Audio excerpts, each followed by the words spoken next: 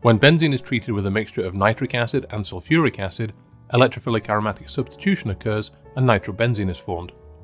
The mechanism begins with nitric acid and sulfuric acid interacting to produce the highly electrophilic nitronium ion. This is then attacked by the benzene pi cloud to give a resonance stabilized intermediate, which is no longer aromatic.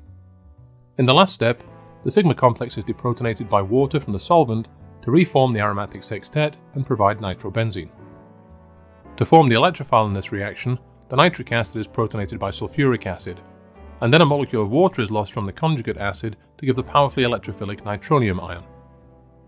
Even though benzene is quite stable, exposing it to nitronium ions forces it to act as a nucleophile to give the non-aromatic sigma complex as an intermediate. The carbocation intermediate is viable due to its ability to delocalize the electron deficiency across the sigma complex pi system.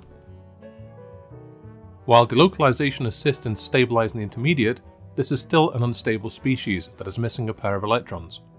If a molecule of water from the solvent acts as a base, a proton is removed and a pair of electrons is delivered back into the pi system to reform the stable aromatic sextet. The treatment of benzene with nitric acid and sulfuric acid delivers nitrobenzene as the product of stepwise electrophilic aromatic substitution. A nitronium ion is formed as the electrophile, which is trapped to produce a stabilized sigma complex. Rapid loss of proton then provides the aromatic product.